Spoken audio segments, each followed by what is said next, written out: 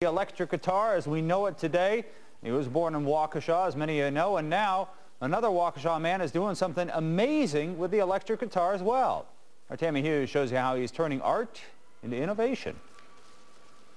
It's been 15 years in the making. But a Waukesha man has finally done what no one before him could do. It's all art. It's all art. Brian Chivers designed and created an electric guitar made entirely of glass. But this isn't Brian Chivers. This is. I wish I knew how to play it. I've never played a guitar in my life. And here I'm making the only glass guitars in the world. A man who's never played a guitar is the only person to figure out how to design one out of glass. But all this is just all plate glass, all fused together. I can't tell you how. It took 15 years to figure that out. But Brian, who's in construction by trade, says he just loves to play with glass. It took about 725 hours to make, but like every great song, it started as a thought.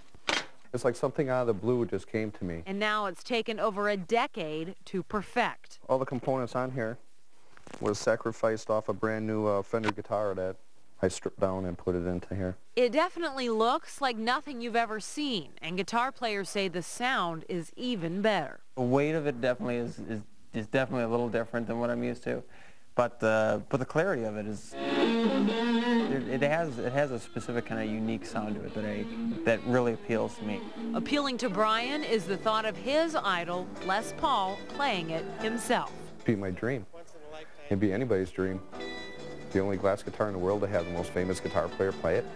Yeah, that would be great. One of them is already music history. The other is about to create it. I did the impossible. In Waukesha, Tammy Hughes, Fox 6 News. How about that? Brian's next project is making a glass guitar just for Les Paul, and Les Paul is going to sign it. Then it will go to the Rock and Roll Hall of Fame.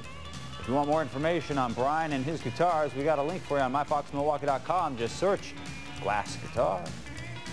Well, after the last couple days, today was a little deceiving. I thought it was going to be cold out.